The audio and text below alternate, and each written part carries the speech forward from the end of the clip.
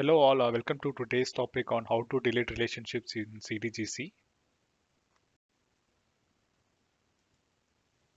So for today's agenda, I'll be discussing about deleting relationships using CDGC UI and deleting it using bulk input process.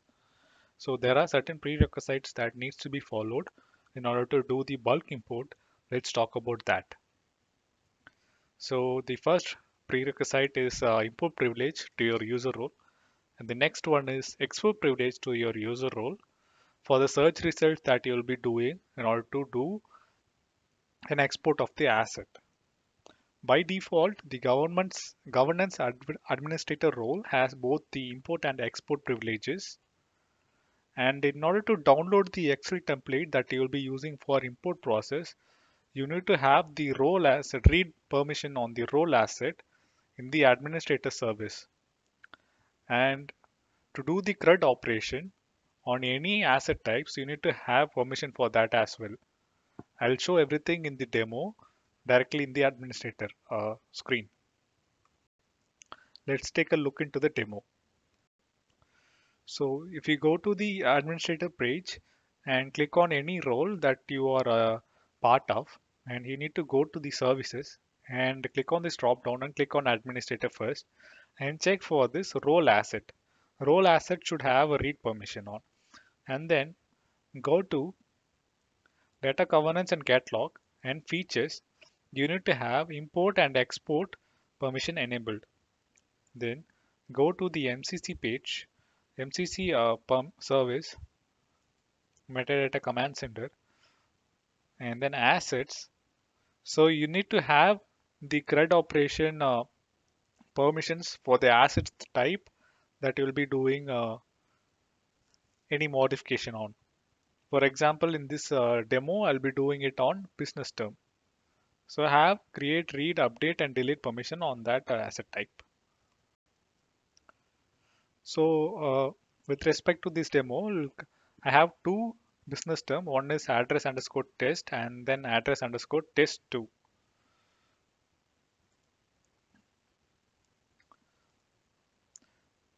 So this address underscore test is related to address underscore test underscore 2. So I have manually created this and I am the stakeholder for both the assets. So there are like two ways you can delete the relationships. So one is using the UI where you will see this delete icon. So this will be available only in the parent asset. So address underscore test is the parent asset for address underscore test underscore 2. So if you go to the address underscore test underscore 2, even though I'm the administrator, I mean stakeholder, in the relationship tab, you won't see and delete function.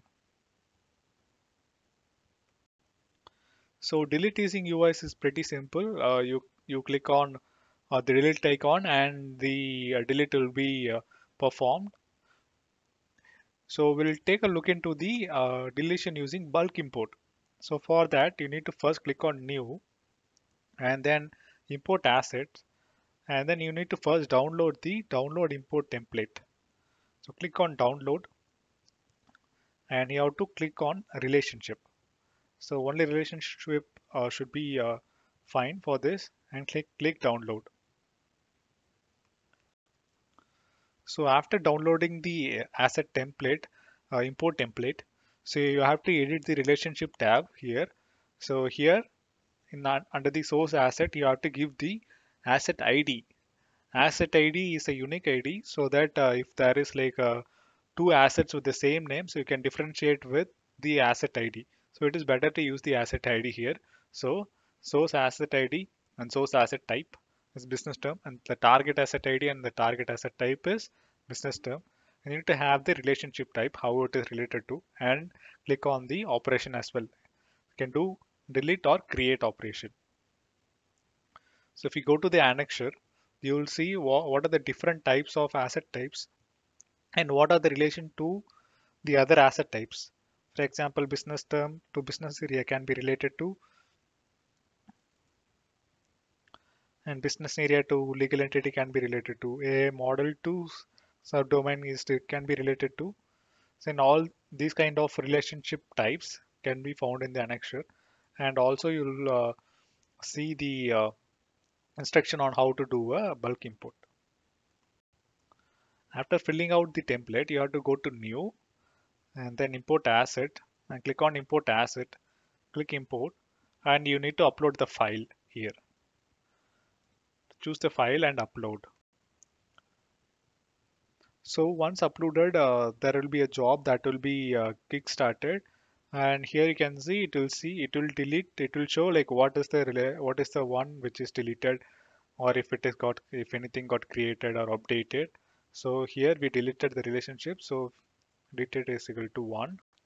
So this import job will have a job ID as well.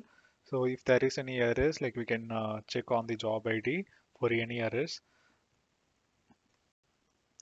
As you can see, after the import job is done, there is no relationship between address underscore test to address underscore test underscore 2. Let me refresh this. Yeah. So we would love to hear your feedback. Please reach us on supportvideos@informatica.com. Thank you.